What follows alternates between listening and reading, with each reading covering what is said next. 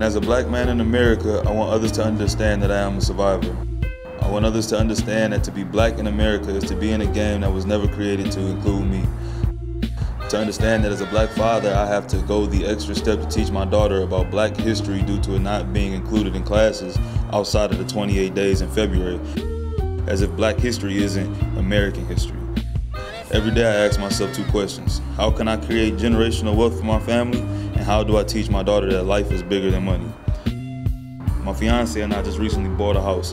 During our home search, we knew we wanted to live in a black community. The problem with that is in most black neighborhoods, not only were houses overvalued, the car insurance was substantially higher and taxes was higher, which then made homes unaffordable for us.